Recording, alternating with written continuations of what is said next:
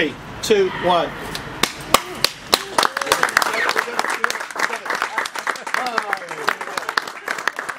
We've both been involved in the sport because we were passionate about it as kids growing up. To still be doing it and still being involved in the level that we are, we both feel very fortunate. I know I do. And this, I've been to the EIS a few times because I've been at the rink, or because I was working with other Olympians, and I kept thinking this would be a great place for us to be. When Michelle first mentioned it, and Rob 18 months ago, that there might be something we were trying to do, trying to move the sport forward.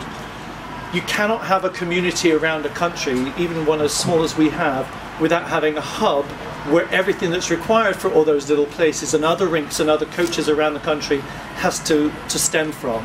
So being able to have British ice skating, as it now is known, in a facility that has such a reputation as this here, and for us to continue our support knowing that everything that is being done to allow the members of British ice skating to move forward towards, we will hope, a future Olympics. Maybe not 4, maybe not 8, but I'd like to think 12 years' time we will see a full British ice skating squad represented at the Winter Olympics.